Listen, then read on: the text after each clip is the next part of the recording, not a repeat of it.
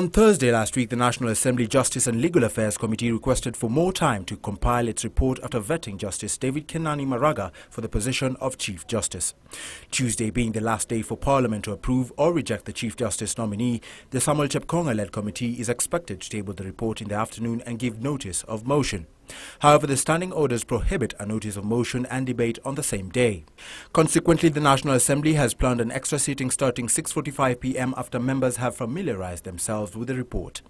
It is widely expected that Maraga will sail through as he is perceived to enjoy support from the two political divides in the August House. But where an offence is what we call a felony, that's a serious offence.